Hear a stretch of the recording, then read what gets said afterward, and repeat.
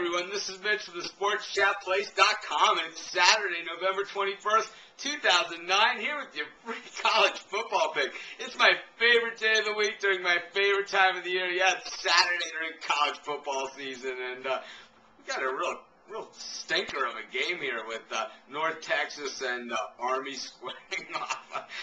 Where do they come up with this stuff? In any event, something that's not a stinker is all the new work that's being done on the site. Got to excuse the construction. It's definitely just a temporary hiccup for the long-term better good, and you can already see some of the changes taking place.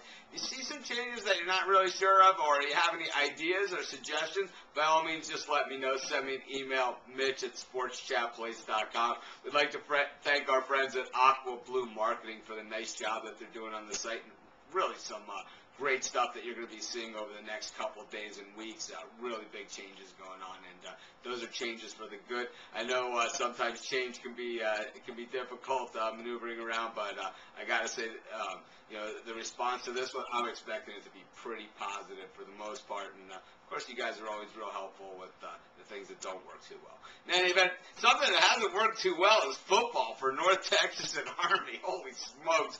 North Texas, boy, they've been our whipping boy for a couple of years now. They've won 2 games this year. They beat Ball State, who stinks, and then they beat Western Kentucky, who's our favorite example of a football team that shouldn't really be a football team, a team that's beaten one Division I program in their entire history, and that's before they were even a Division I team. So, boy, North Texas, that opening win at Ball State, it certainly didn't mean a lot in the long term.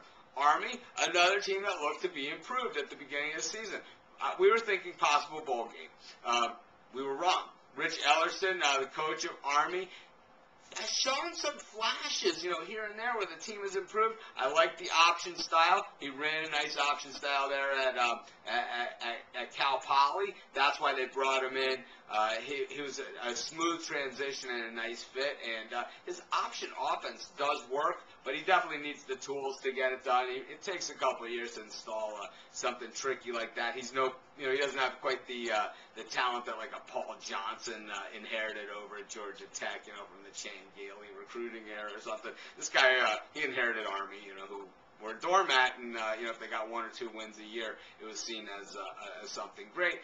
This year they've gotten 4 wins. If they get a win in this one, they'll be at 5 wins, and the Navy game will actually come down to see if Army makes a bowl this year. So the Army-Navy game, which is normally a meaningless game, could have some really big implications. But first, Army's got to make this one count. And believe it or not, Army is an underdog. North Texas is favored against someone whose name isn't Western Kentucky. You know what that means? We're all over Army on this thing. We're taking the money line. North Texas, you can't beat anyone. You guys are terrible. You got 2 wins.